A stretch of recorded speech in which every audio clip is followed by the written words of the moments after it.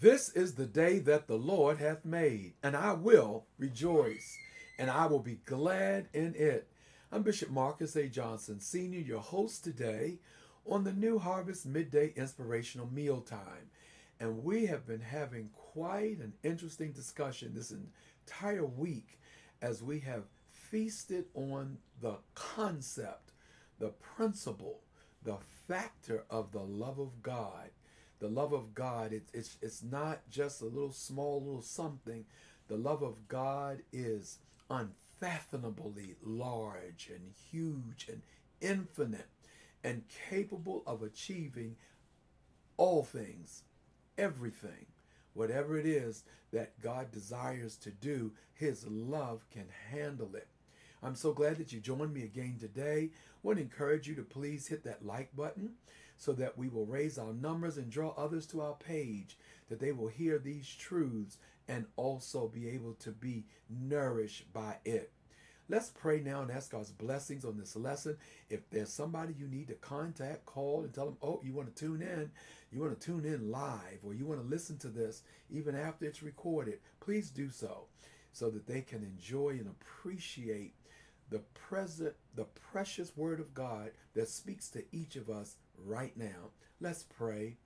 Father, there's so much that we have to thank you for. First and foremost, we thank you for God. We thank you for who you are, our Father. We thank you that you are the Son of God, our Savior. We thank you that you are the Holy Spirit.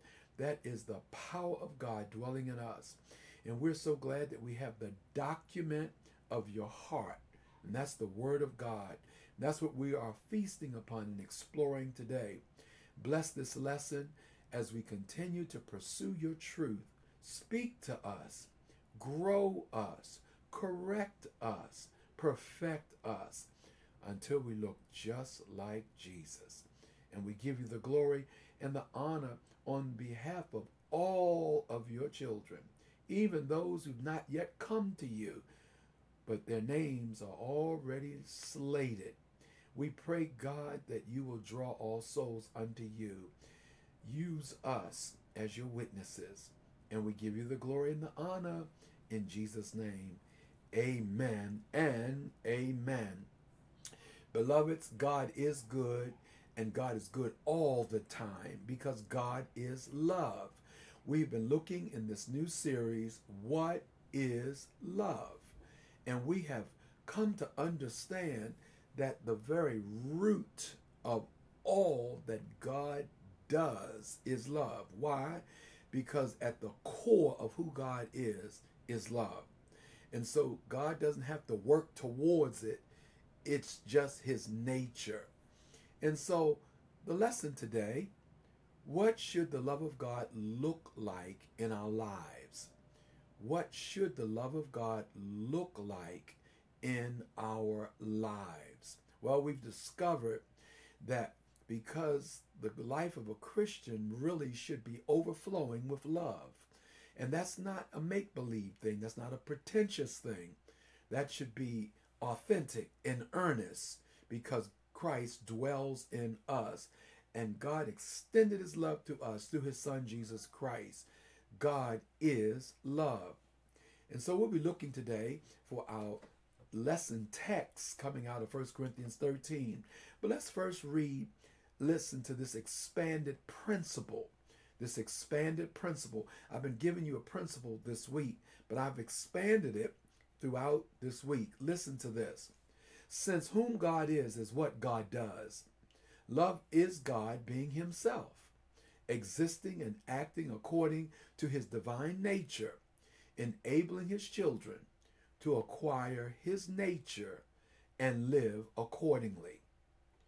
Therefore, during this dark world, we should easily be seen as children of the Lord, children of light, and children of God's love. And so, utilizing that concept, that principle that God is just being himself, and as his children, we should accordingly, in a dark age, be seen as his children of the light, and children of God's love. Let's look at 1 Corinthians 13, 1 through 3. O Lord, speak to each one of us. Though I speak with the tongues of men and of angels, and have not love or charity, I am become as a sounding brass and a tinkling cymbal. And though I have the gift of prophecy and understand all mysteries and all knowledge, and though I have all faith so that I could remove mountains and have not charity, I am nothing. And though I bestow all my goods to feed the poor, and though I give my body to be burned, and have not charity, it profiteth me nothing. We've heard this. Paul is teaching to the church in Corinth, and they were really caught up in all the gifts, and they were having a time, and there was a lot of confusion there too, because they weren't being led by the Spirit in the usage of these gifts. They weren't operating by love, and therefore a good thing can become a bad thing. The gifts that are good became complicated because it wasn't being controlled by the Holy Spirit, which is to be activated by love. Highlight number 1. Listen clearly as God speaks to each and every one of us. The love of God in our lives should appear consistent with the gifts and fruits of the Spirit. Did you hear that? There should be a consistency of the love of God in our lives. It should look like the gifts and the fruit of the Spirit. It should look like that. Did you hear what I'm saying? And it should not, the love of God in our lives should not look like this over here, and then the gifts of the Spirit and the fruit of the Spirit look like something else over there. No, there should be a consistency. 1 Corinthians 13, 1 through 3 from the translation Living Bible. Listen to this. If I had the gift of being able to speak in other tongues without learning them, and could speak in every language there is in all of heaven and earth. That's a powerful, powerful feat. But didn't love others, I would only be making noise. If I had the gift of prophecy and knew all about what is going to happen in the future, knew everything about everything, this is hypothetical, of course, but didn't love others, what good would it do? Paul is making a comparison here. He's showing a contrast so that he drives his point home. If I accomplish the zenith, so to speak, and yet don't have love, it is a waste of time. If I had the gift of faith, he said, so that I could speak to a mountain and make it move, I would still be worth nothing at all without love. If I gave everything that I have to poor people, and if I were burned alive for preaching the gospel but didn't love others, it would be of no value whatever. Here's the insight number 1. Insight number 1. Now, Paul is really making an extreme comparison here because he wants to drive the point home. Whereas people are moved by demonstrative gifts of speaking in tongues, xenolalia, that's speaking a language you did not learn, by the Spirit, listen, prophecy, to predict the future, faith, to perform great feats, large giving, sacrificial benevolence, and martyrdom, dying for a worthy cause. God only credits the works performed out of true love. Did you hear that? Because God is the only one that's going to be able to reward. I'm talking about ultimately reward. Reward in the end. Only God can do that. And he's only going to credit not by the size of the gift, not even by the size of the works or deeds. It's going to be based upon the heart, the works that are performed out of true love. My God, this is powerful. This is powerful. 1 Corinthians 3, 12 through 13 from the King James Version. Listen. Now, if any man build upon this foundation, gold, silver, precious stones, those are 3 types of precious metals. But then he goes on, or wood, hay, or stubble.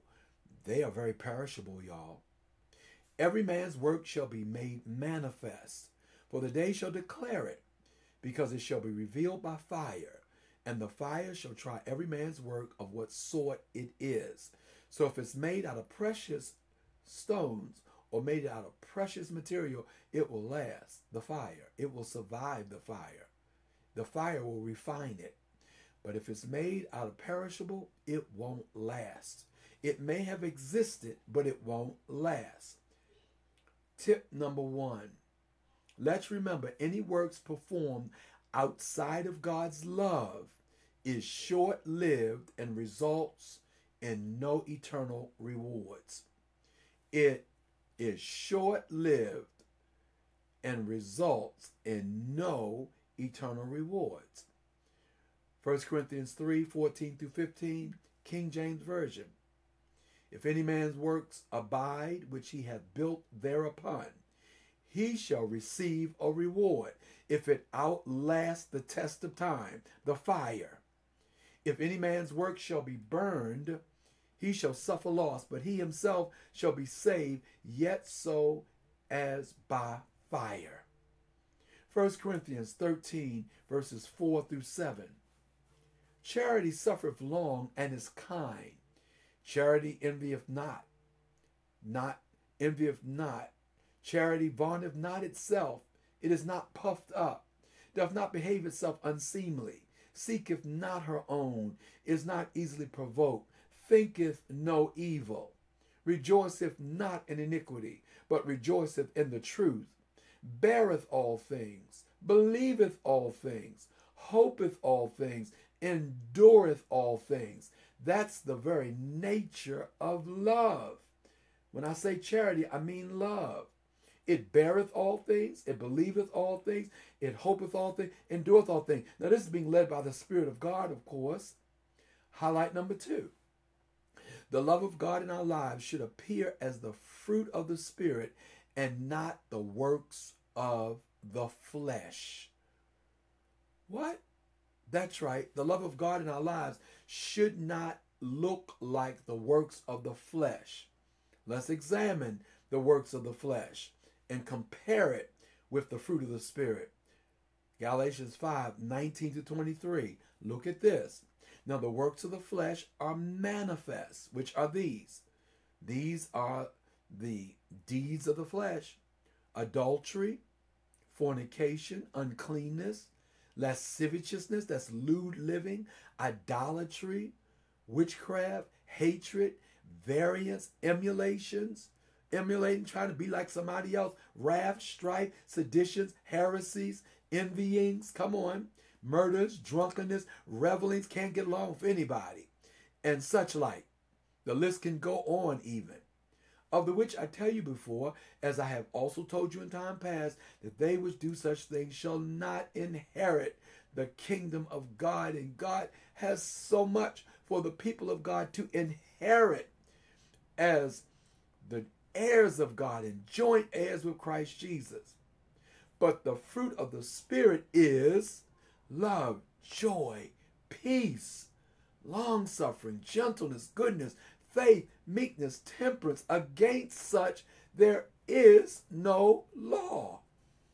So in other words, there's nothing that can counter the fruit of the Spirit. Nothing that can outrule it. But the works of the flesh, it's a mess. And the pleasure is so short-lived and so temporary. And the reward of it, short-lived and temporary. But the fruit of the Spirit, wow, it has eternal ramifications. Insight number 2. Whereas some deeds can appear externally as good works, internally they do not ripen or sometimes are rotten to the core. So be careful when people are giving you compliments and sometimes even giving you gifts and doing things.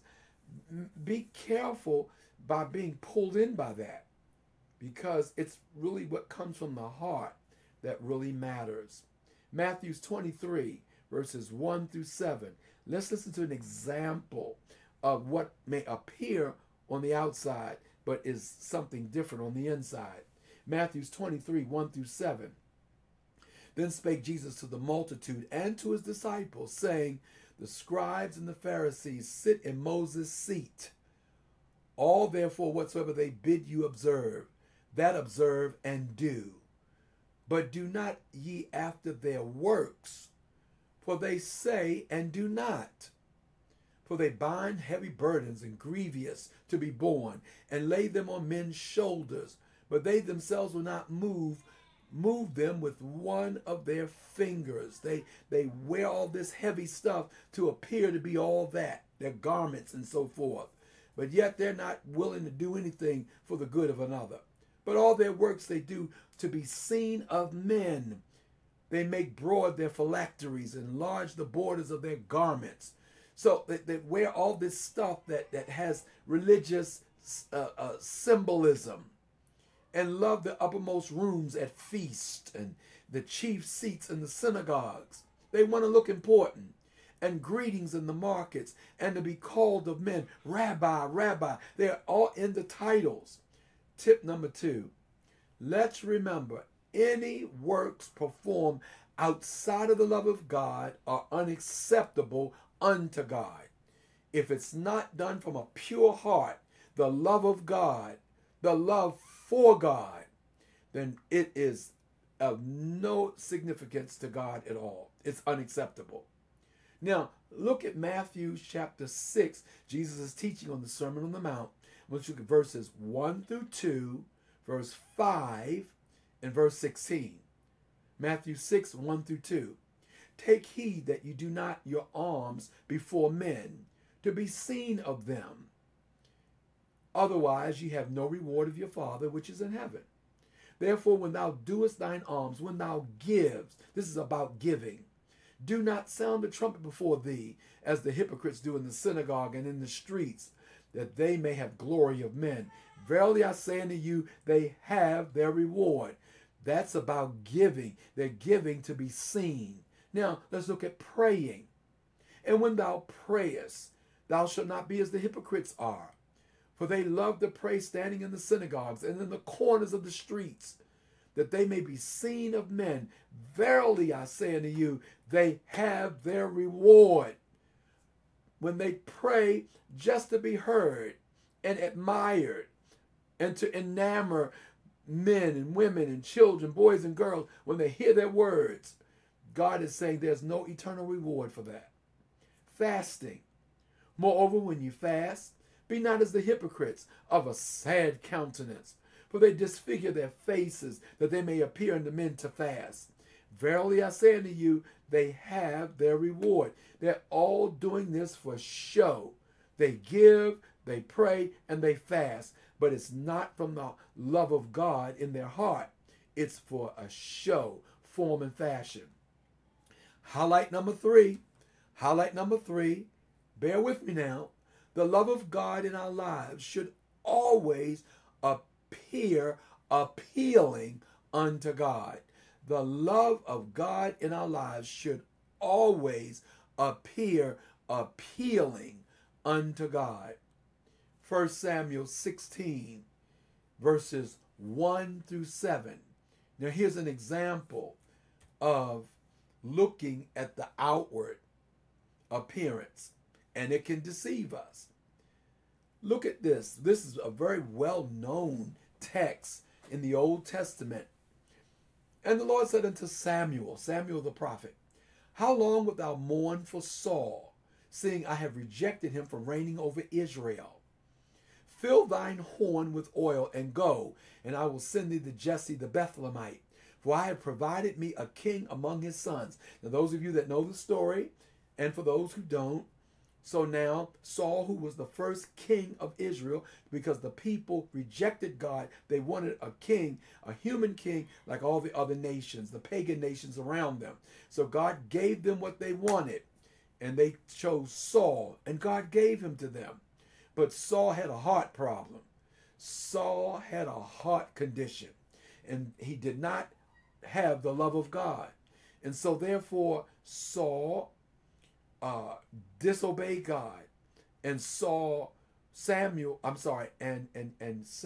the prophet was really brokenhearted over this. And God said, stop crying over Saul. I've rejected him. I have someone else in Jesse's house, a Bethlehemite. He is going to be the king of Israel. I'm going to replace Saul. And Samuel said, how can I go? If Saul hear it, he will kill me.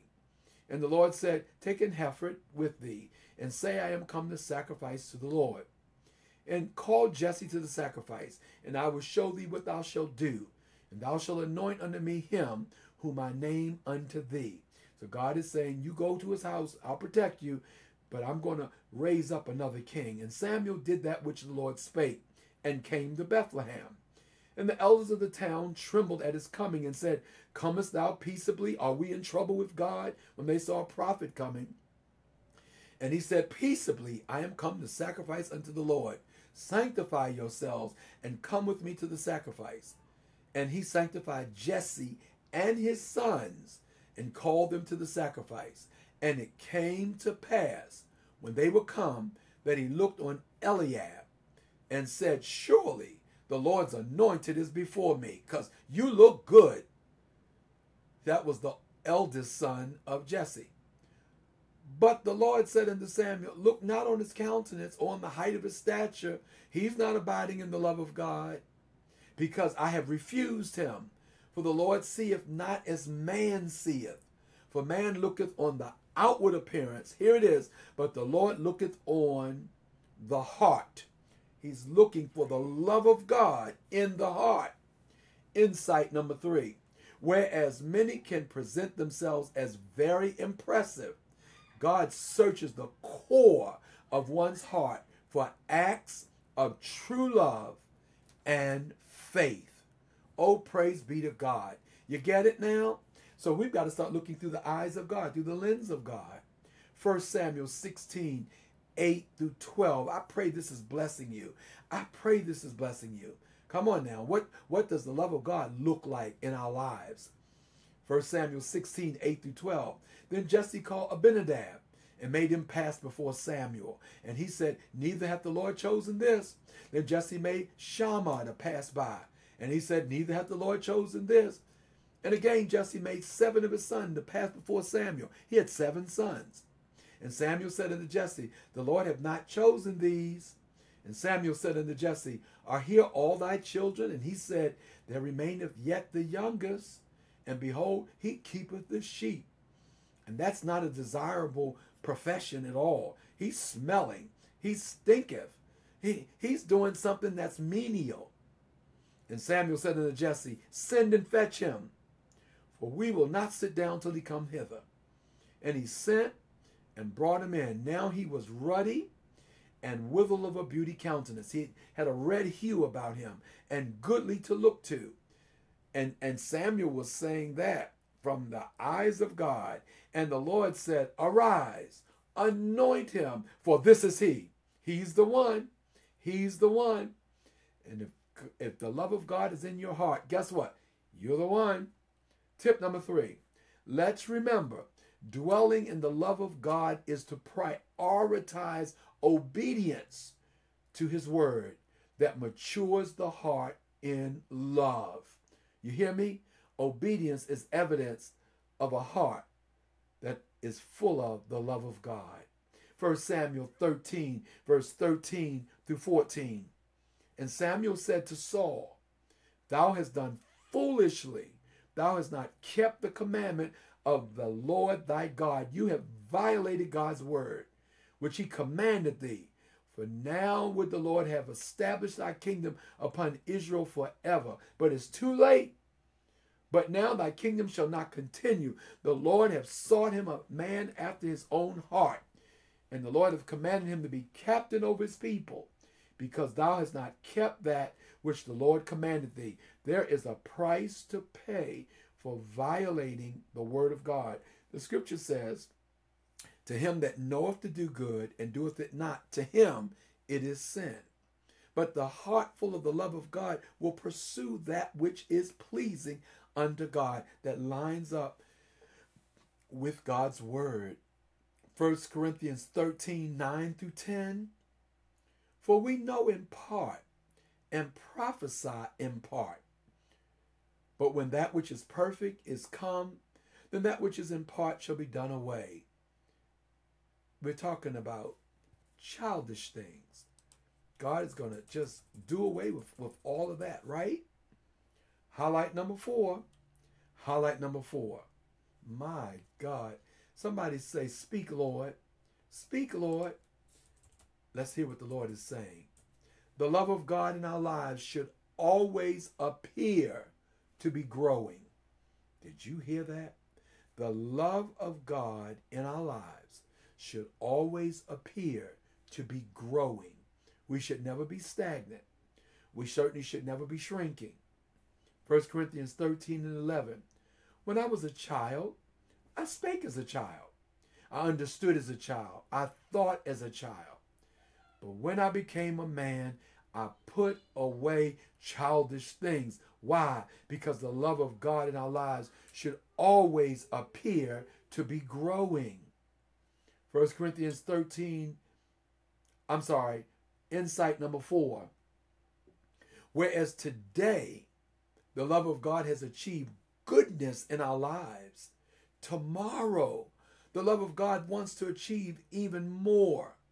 And even today, there should be more achieved than there was yesterday, because the love of God should always appear to be growing. 1 Corinthians 13 and 12. For now we see through a glass darkly, but then face to face. Don't you see the development taking place? For now I know in part, but then shall I know even also as I am known. There should be growth. There should be perfection. There should be development. Tip number 4. Let's remember the lifespan of God's love is eternal. Hold on to that, somebody. Hold on to that. The lifespan of God's love is eternal. So it should continue to grow and grow, more perfect, even until the perfect day. There should not be a cap on it, but it should continuously expand and expand. It should continuously grow and grow and mature and mature. Why? Because that's the nature of the love of God. More and more unto a perfect day. Are you hearing what I'm saying? More and more, more and more. So that means as I allow God to develop me and to mature me, there should be evidence of the growth that taketh place. The Bible says that the path of the just is as the shining light that shineth more and more unto the perfect day. Do you hear what I'm saying? More and more. That's Proverbs 4 and 18. Proverbs 4 and 18. More and more unto a perfect day. So that means that as a person is even in my presence, they should be able to see even more and more as they walk with me, because the light is growing. The love of God is increasing. 1 Corinthians 13 and 13. And now abideth faith, hope, and charity. These 3, but the greatest of these is charity. Let me close out with just the words of a hymn of the church entitled Love Lifted Me. Listen to this verse. I was sinking deep in sin, far from the peaceful shore, very deeply stained within, sinking to rise no more. But the master of the sea heard my despairing cry. From the waters lifted me. Now safe am I. Listen to the chorus. Love lifted me. We're talking about the love of God, dwelling in the love of God, right? Love is what God does, because love is who God is. Therefore, love must be what I do, because this is what love looks like. Love lifted me when nothing else could help. Love lifted me. Don't throw away the love. All my heart to him I give. Ever to him I'll cling. In his blessed presence live. Ever his praises sing. Love so mighty and so true merits my soul's best song. Faithful, loving service to him belong. Souls in danger, look above. Jesus completely saves. This is hope. He will lift you by his love out of the angry waves, and he'll use my hands. He'll use my lips. He'll use my prayers. He's the master of the sea, billows his will obey. He, your Savior, wants to be saved today. Love lifted me. What does love look like in our lives? It looks like Jesus Christ in action, in you and in me. Let us pray. Father, we just say thank you. Thank you for this word. Thank you for this truth. Now may it materialize and manifest in our lives to the glory of God. And may we taste this victory in Jesus' name. Amen. God bless you. Heaven smile upon you. Chat if this has blessed you in any way or not. Hit that like button. And please, if you feel so led, go to thenewharvest.org. Hit that giving tab and bless the ministry that will enable us to continue to do and do and do. God bless you. In Jesus' name, heaven smile upon you. Love.